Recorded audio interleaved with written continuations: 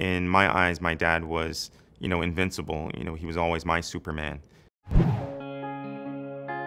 He passed away from colon cancer in 1999. My dad grew up in Guyana, South America, and he loved boxing and ended up boxing for Guyana, and he eventually represented them in the 1960 Olympic Games in Rome. He was sparring partners with Muhammad Ali, so they used to train together. He was, about 6'2"-ish, 200, 220, very muscular and was very fit. When he started, having symptoms in his early 50s, the doctor just told him, well, you look healthy, so you're fine.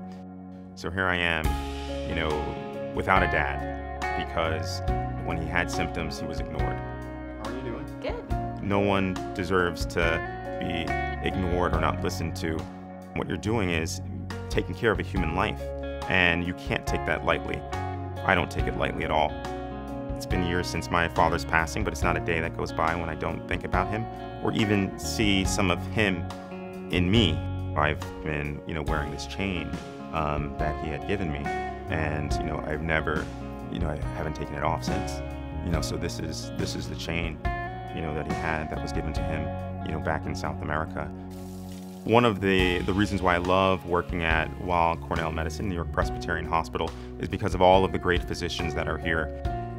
I tried to say to myself, well, what kind of physician would I have wanted for my father? And that's the kind of person that I am today.